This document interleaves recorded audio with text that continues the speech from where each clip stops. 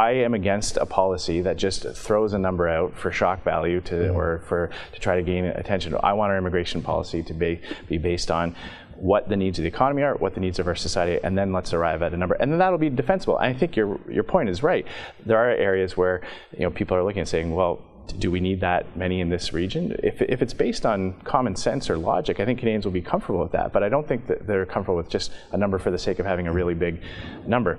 I absolutely believe that there are Canadian values that we should promote and defend. I don't agree. I reject Trudeau's notion that we're a post-national country. I think that's an insult to our ancestors, to the people who came and built this country in the tougher part of North America, that's climate-wise anyway. We carved out a wonderful society with a great, proud history. I don't know why he's ashamed of promoting that.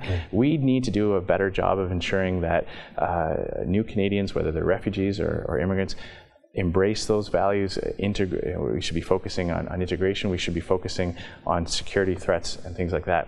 We need to be talking about practical things. One thing I can assure you is I'm not going to say something in a leadership race that I don't think is practical to implement in 2019. Thanks for watching. Click here to never miss a Rebel update. Want even more of the Rebel? Well, click here to become a premium member.